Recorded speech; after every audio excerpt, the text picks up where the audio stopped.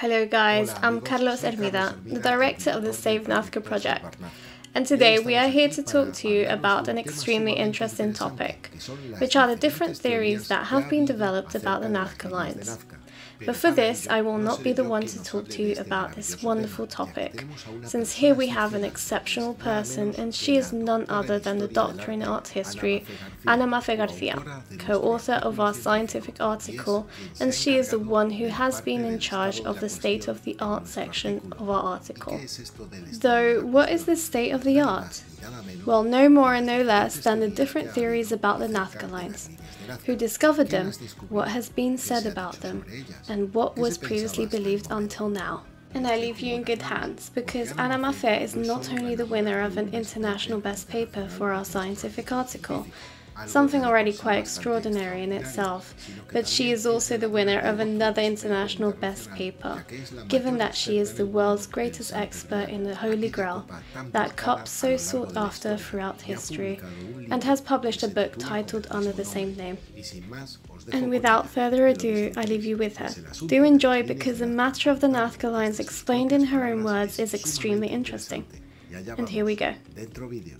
Interestingly, we all ask ourselves the same question: who made the Nazca lines famous? And this is where researchers look into the state of the art. In the world of literature, one can make the distinction between fiction, in the form of fantasy or pseudoscience, and then there is scientific literature. Let's first address the question of who made these lines famous. Well, there is a man in the late 1960s who was arriving in Nazca by plane, one of the first times that a plane was flown in the area, and he spotted these lines in these shapes. His next best idea was to write a book about his insights. Erinnerungen an die Zukunft, also known as Chariots of the Gods, Unsolved Mysteries of the Past, by Erich von Däniken. Since 1968, he has sold more than 20 million books, claiming that the Nazca lines were landing strips for the aliens. Of course, there are successors to Erich von Däniken, and one of them is George A. von Breunig, who, as you can see, represents Nazca by means of a balloon and a kind of boat. And he tells us that these gigantic effigies, symbolizing divinities, were intended to be observed from above, and justifies it in such a way that this book from 1977 somehow inspires consecutive publications to carry on discussing the reason for the Nazca lines. George von Breunig, also of German origin, speaks of the pre-Columbian Olympiads. Would they have taken place in Nazca? And in his work published in Interdisciplinary, which is a magazine with base in Caracas, Venezuela, he argues that they are some kind of running tracks, and that they could form part of the site where these pre-Olympics would have been held.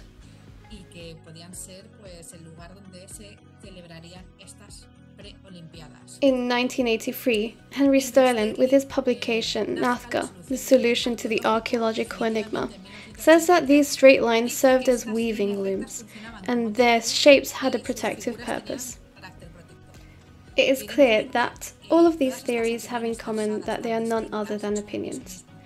But when one engages in science, one has to use the method.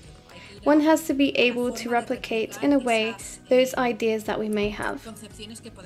In regards to the state of the art of the Nazca lines, if we start to consider it scientifically, we can say that there are different theories that do more or less make sense.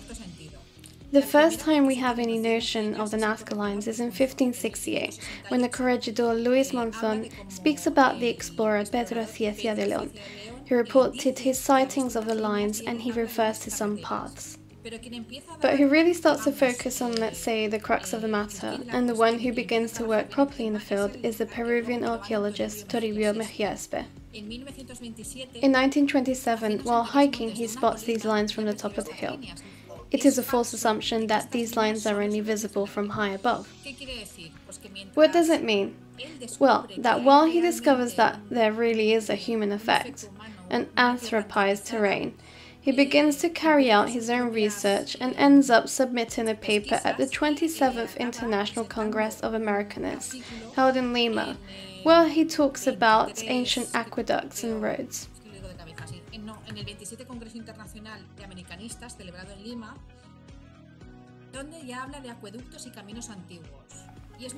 And it is very interesting because this concept of linking water to Nazca is somewhat left behind, because at the start of the 1940s, during the Second World War, you find some people who are studying in Nazca, especially the American historian Paul Kozak and his disciple Maria Reich, who explained that the lines are calendars that allude to the positions of stars, the sun and the moon, and evidently some of these geoglyphs do have to do with the sunrise and sunset, but it is not the definitive solution.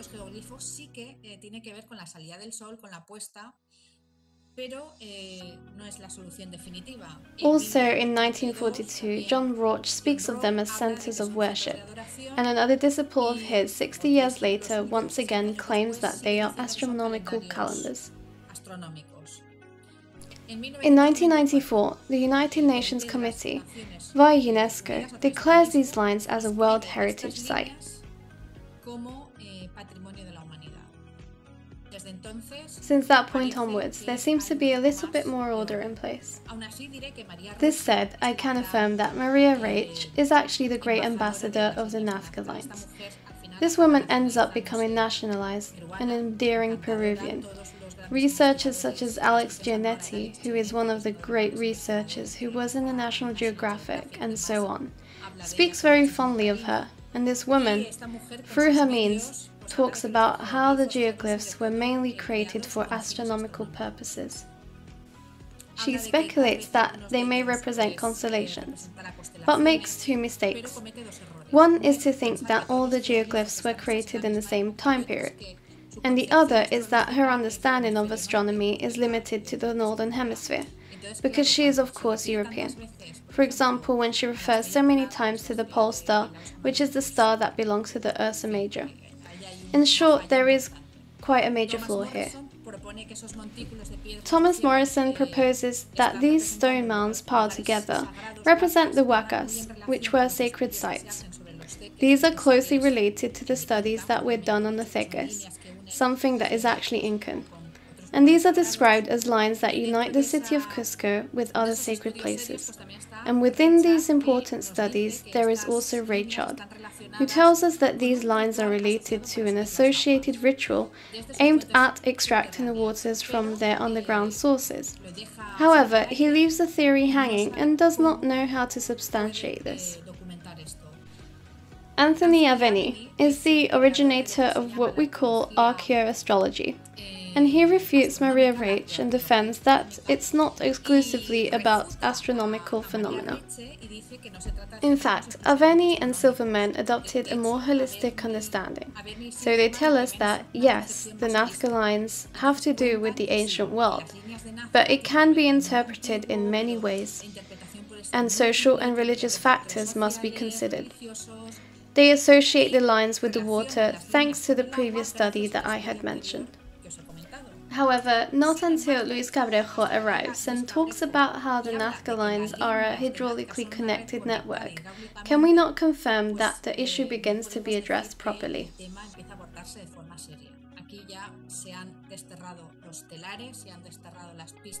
Thus far, the looms and the alien runways are debunked, and so much has been debunked that eventually Luis Cabrejo, a computer scientist with no knowledge of civil engineering, textually declares that there should be an interdisciplinary council dedicated to studying these issues.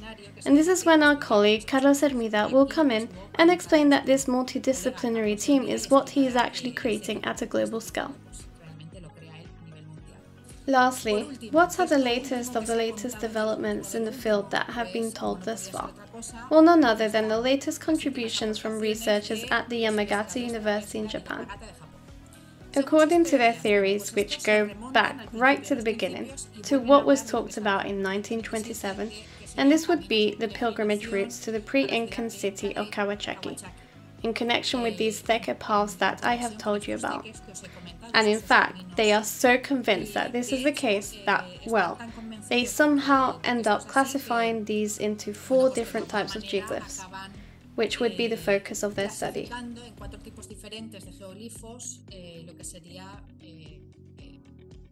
su estudio. Dicho esto, That said, the article we've published talks about the Lines of Nazca, and we also make a comparison with the Pampa de Oca, in what is our section on the state of the art. And the introduction for this article is pretty much what I've talked about. The state of the art within this scientific context are the main lines of research and how they have been refuted. In the analysis of the theoretical orientation and objectives of the study, the astronomical interpretation is rolled out and there is the analysis on the distance between clusters. And then there are the objectives of our study, the methodology followed, and conclusion, which our colleague Carlos will take us through. And here is a very interesting study that I will now like to discuss. Why do I choose this article? Because here Pablo Solís Quinteros from the University of Granada makes a very interesting statistical study on the construction patterns. And then in the state of the art, he expresses in a few words that he is inclined to think that there indeed was a ceremonial use. Then he reviews Maria Reich's past work, but he doesn't contribute anything else to this hydric aspect that we, the Safe Nazca team, are focused on. Objectives and methodology. The objective of this study we have presented is to analyze each piece of masonry by applying reverse engineering in order to know its individual function, something that to date no university has done. Everything said so far has been guesswork, but the Japanese are who really dedicated their time to cataloguing these pieces as the roots that they really are.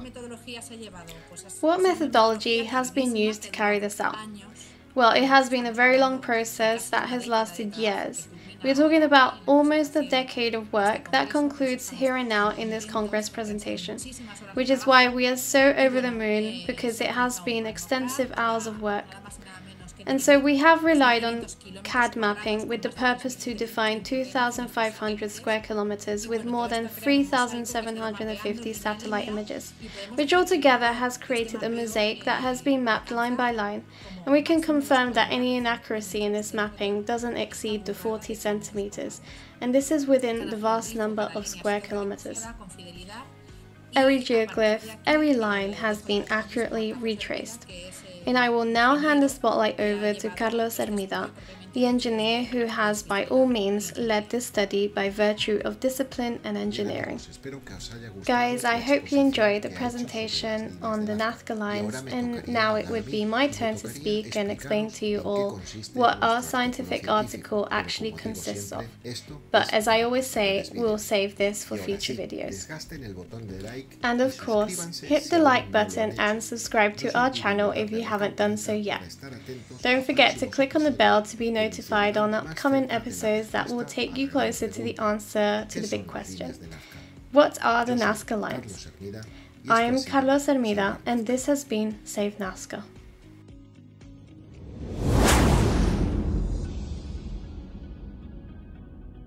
Solo en YouTube.